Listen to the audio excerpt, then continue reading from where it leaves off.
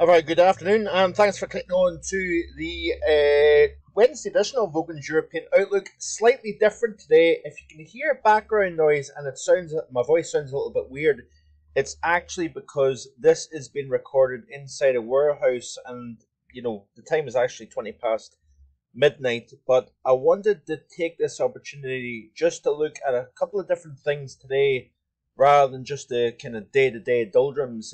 Before we continue with the video, remember, you can check me out on Facebook. As well as that, you can check out my daily updates on Twitter. And of course, be sure to go on to marfoganweather.com online. There is the October Outlook. There is also a recap of what took place during the month of September as well. And of course, we are going to continue to look more and more at the upcoming winter season and the interesting aspects that go into looking at a forecast here. I want to touch a little bit on El Nino here. There's a few tweets here that's been produced by World Climate Service, which I find very interesting. Some September statistics with regards to both ENSO, which is El Nino Southern Oscillation, and the IOD, the Indian Ocean Dipole. Now, we of course look at the various Nino regions and the temperature compared to normal, and of course we do have a fully fledged El Nino in place. We will continue to see the atmosphere hook up with the warm ocean of the Pacific equatorial region, and of course we will then see what kind of response that has both on the Manjulian Oscillation and also the Northern Hemispheric pattern. At this very moment in time, if I'm being honest, there is a lot of confliction between some of the long-range model output and what the climate drivers are suggesting at this moment in time. So in other words, there is elements where it's looking unfavorable for a cold upcoming winter, but yet the long range models indicate some pretty strong high latitude blocking as we push, particularly through the middle and second half of the winter season coming up here. So I want to specifically look at a couple of aspects today. This isn't quite the winter update number 2, but it certainly is a discussion with regards to what I'm seeing so far here. So the Nino region 3.4 is plus 1.6 above average, which is the 4th highest on record. And Nino region 1.2, which is the area closest to South America, is at plus 2.5 above average. That's second highest only to 1997. So that would indicate that is actually warmer than it was in this region of the Pacific anyway, warmer than 2015, which of course is the last super El Nino. Nino region 4 is at 1.1 Celsius above average, which is actually the highest on record. The Madoki index is minus 0.24, and that would suggest not at all a Madoki-like set up yet. So of course a Madoki El Nino is what you would typically want to see if for a favorable state to produce both high latitude blocking in the right areas and also colder conditions. The ENSO longitude index is now 5th highest since 1950. Now the Indian Ocean Dipole is an interesting one. It's at plus 2.1 Celsius, which is the 4th highest positive IOD or Indian Ocean Dipole on record here. Now there is some comparisons to the speed at which it's becoming strongly positive in comparisons to 2019, which I believe is considered a record strong positive IOD. Now I've already made mention of two things. Strong El Nino with warmest waters against the South American coast would typically override the system, produce more of an Atlantic-driven mild winter across Europe and the UK and Ireland. A Madoki-style El Nino would be more favourable.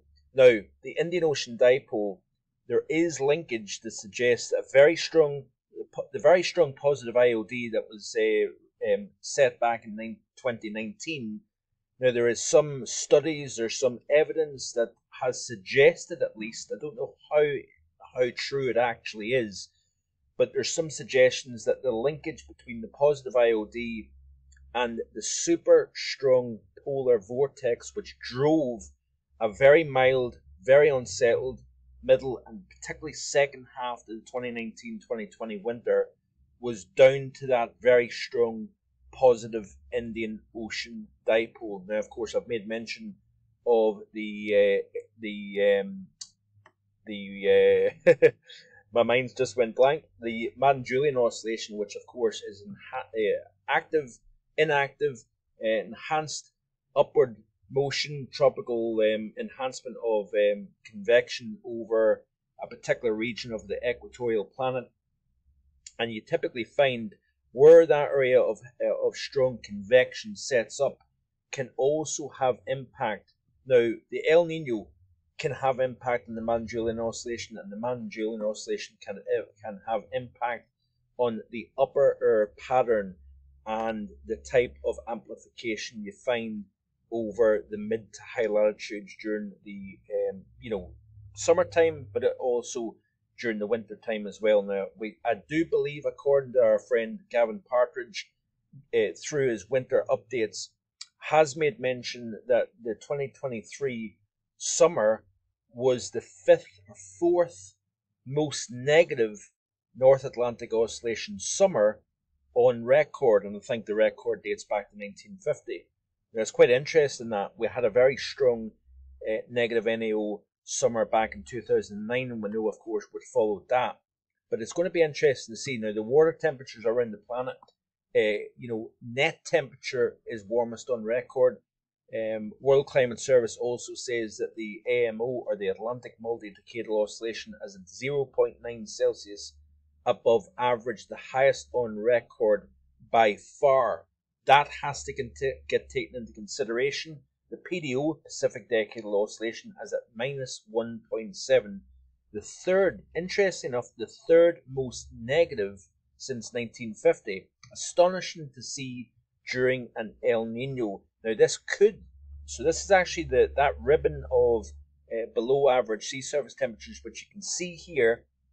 So you can see here, by far, this is Nino region 1.2. Very warm sea surface temperatures up against the South American coast. We've got a very warm Gulf of Mexico. We've got a very warm North Atlantic as well. But this cooling over the Gulf of Alaska and just to the west of Canada is quite interesting. That's been growing in recent times. And this ribbon of colder than average waters extending from off the Baja of California across the southern flank of the Hawaiian Islands, this is, I believe, the hallmark of that negative PDO, and it's quite unusual to get a firmly negative PDO, which is the areas of cooler than average water north of the equator over the Pacific. It's interesting. It's unusual to get that with a very a strong moderate to strong, if that makes sense, El Nino here. So there's a bit of confliction here. This could be a side effect, by the way, of the 3-year La Nina in the Pacific here.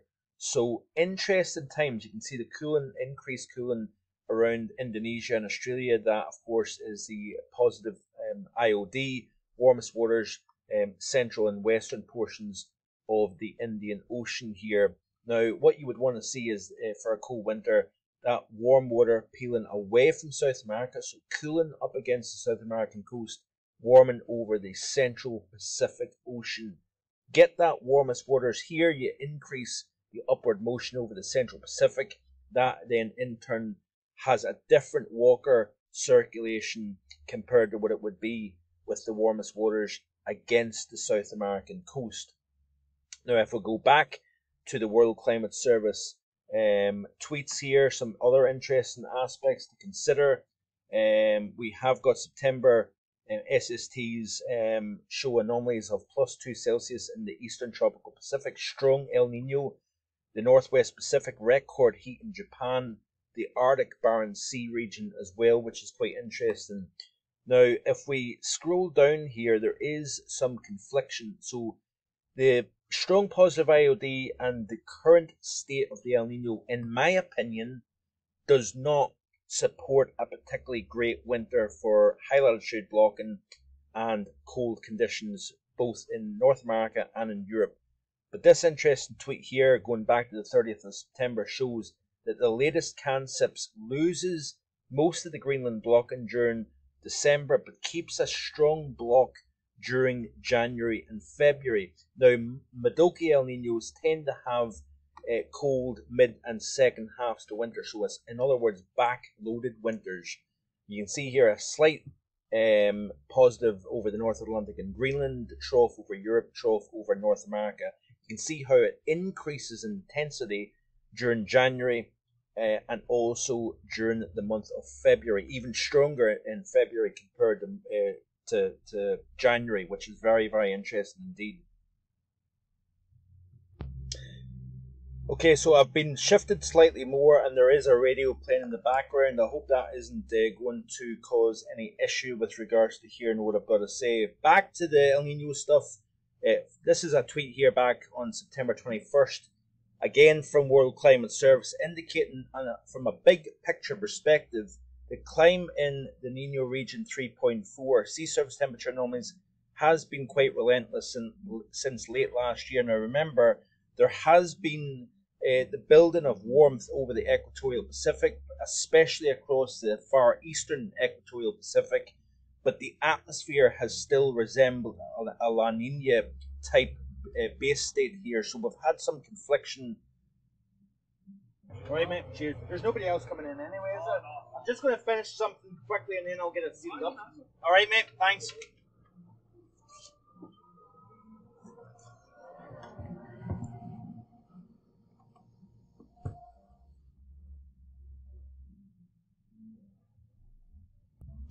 Okay, I went through this far too much, but I didn't realize that I didn't pause the video there, so I do apologize for that. I'm sure that will make a few people giggle.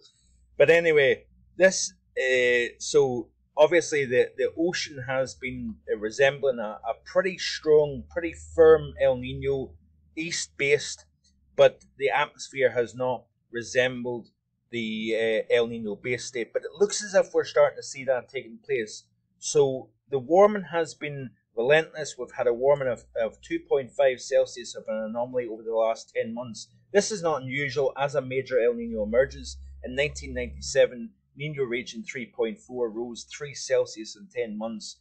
In 2009, it rose 2.5 Celsius, which of course is about on par with what we've got at the moment here. So very, very interesting stuff indeed, may I add, with regards to the El Nino. Finally, the Arctic. I want to talk a little bit about the Arctic. So despite the fact that we have had a lot of warmth globally, especially over the northern hemisphere, and you know, without a doubt the southern hemisphere as well, but looking back at the Arctic summer, several areas were more than 2 Celsius warmer than normal, most notably northern Canada, relatively cool around Baffin Bay and far east Russia here, which that trough that's been lingering over far east Russia may have a little bit of a negative influence on potential high latitude blocking, but again there's a little bit of confliction with that one with regards to a far east Russia trough and a slight linkage between a possible positive North Atlantic oscillation winter here. So summer temperatures are always near normal over the high Arctic Ocean, constrained by seasonal ice melt. Now I believe the Arctic has seen the 6th lowest ice extent on record, which is quite interesting actually given the amount of warmth throughout the northern hemisphere, isn't it? So the 6th least Arctic ice within the Arctic region during the summer of 2023. So this is really just a kind of off-the-cuff ideas, thinking that I wanted to share with you. Let me know in the comments section below what you think with regards to what I've mentioned, and we'll look at this in a bit more detail in the coming days to come as well. So winter update number 2 coming up. Please like, share, and subscribe. See you again tomorrow with more.